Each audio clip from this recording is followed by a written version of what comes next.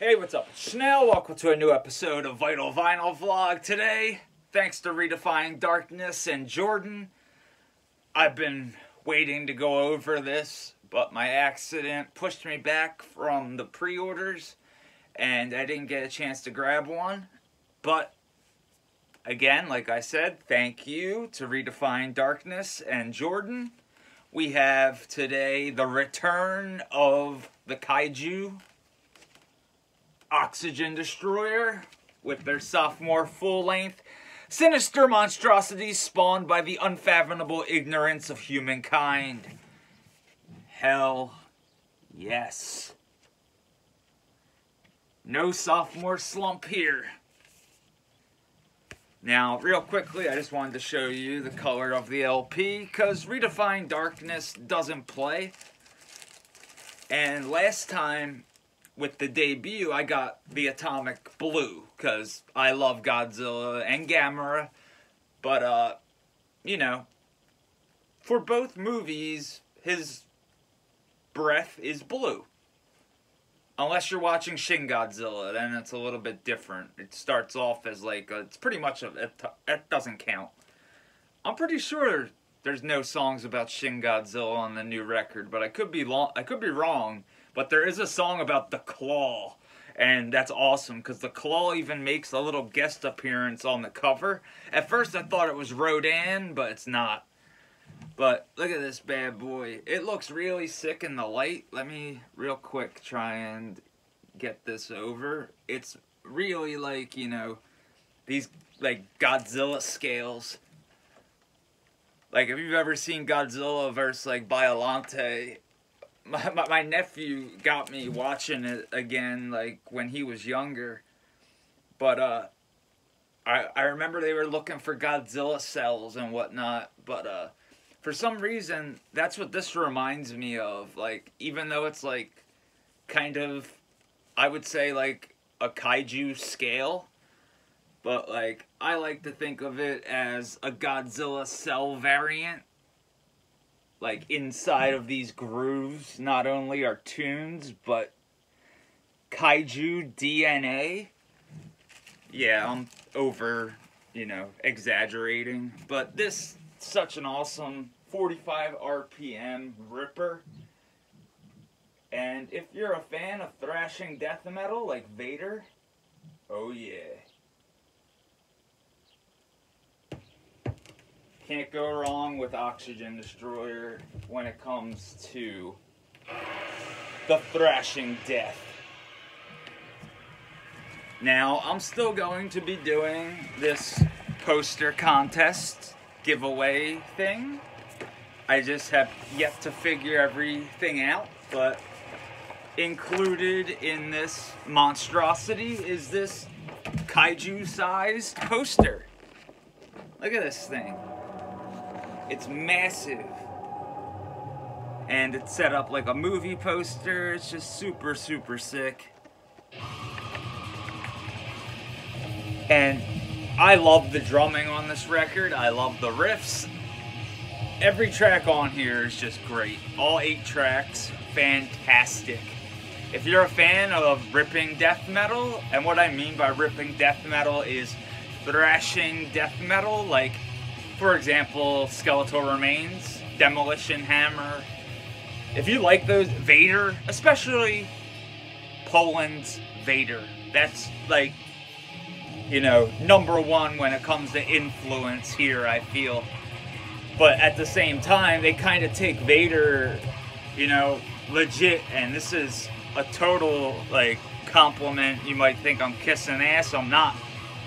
I really would rather listen to OD than Vader.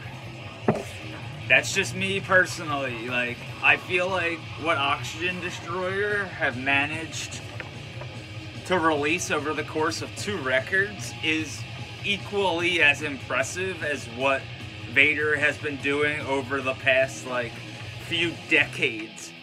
But obviously, you know, these influences came from somewhere, and when it comes to Jordan and his love of the kaiju, and if you don't know what a kaiju is, for some reason, it is a Japanese giant monster. Any sort of giant monster is called a kaiju in Japan.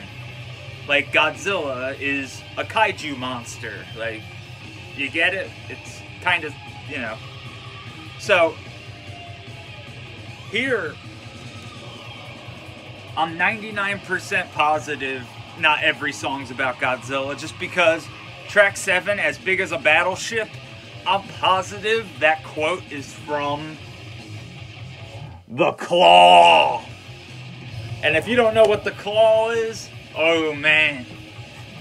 You might even remember The Claw from the Angry Video Game Nerd, but there's so much awesome stuff on here, like, and I love how, like, long some of the songs are, but, dude, Sons of the Necro Beast, yo, that's probably, like, my favorite track on here. And, this one track's about Gorgo. Gorgo is the UK Godzilla. I think that's even, nah, that's not him. Well, her, I should say, because it's a mother looking for, I don't want to spoil the plot, but this track right here definitely is about Gorgo enduring the maternal rage of the amphibious monstrosity, because Gorgo comes from the sea, and it's awesome. I mean, it's total, you know, if you're a fan of kaiju films, yeah, it's fun, you know? But if you're new to, you know, Godzilla and all that, it's all good. There's plenty, you know, to start from, but if I were you, like, I don't know who owns what anymore, but I do know on YouTube you can watch King Kong vs. Godzilla with English subtitles, and I think you have like 30 commercials, so yeah, screw watching the remake. Like, the remake, to me it's boof. But that's just me. I'm very picky about those types of films and, like, the Monsterverse. Like, come on, give me a break. It works for Marvel, but not every film needs a cinematic universe. I'm sorry. If that spoils anyone's fun, I hate that stuff. I hate the new Star Wars movies. Don't even get me started on the new Ghostbusters. But when it comes to the kaiju, Shin Godzilla, to me, is one of my favorites of all time. Along with the original The Return of Godzilla, Godzilla 1985 here in America, which is pretty much a glorified Dr. Pepper commercial starring Raymond Burr, who was in the original US remake of Gojira, which was Godzilla in Japan back in 1954. Yeah, it's a mouthful, but when it comes to thrashing death metal, Oxygen Destroyer bring their A game once more to the table here. Killer production, killer riffing. I love this promo photo because they got to travel to Japan to play that one festival over there and got to visit that famous Godzilla sculpture. But Paul Wright, Chris Craven, Lord Kaiju himself, and Joey Walker. Hell yeah. And this was mixed by Detto, mastered by the mighty Dan Lowndes, artwork by Necro Garment, band photo by Dan Orozco, and layout by Nestor Carria. And it's just awesome. I love the artwork. I really hope one day Oxygen Destroyer does a comic book to go along with their music, because it would be awesome. And it would be very fitting. It wouldn't be like, you know, some corny gimmick. It would be awesome. Because I would love for them to have their own, like, monster. And they might have their own monster and their own monster verse, but I don't really know. But for right now, Oxygen Destroyer and thrashing death metal go hand in hand, and this is A+ top shelf death metal. It just happens to also thrash, and it thrashes hard. Thrashes. I say it with like an F, I'm sorry. Like, it thrashes so hard, all you pizza thrashers out there, I think it will flip your hat back to normal positioning. It's that good. So, check it out. Oxygen Destroyer and their sophomore record, Sinister Monstrosities spawned by the unfathomable ignorance of humankind. A+.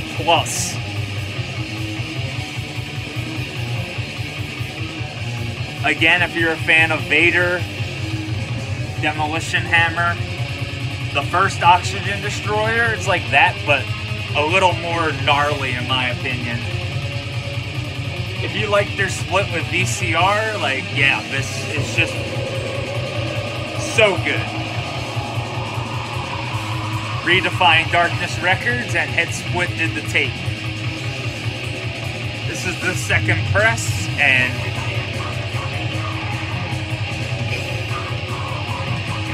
as always, thanks for watching. You fucking rule. Hails.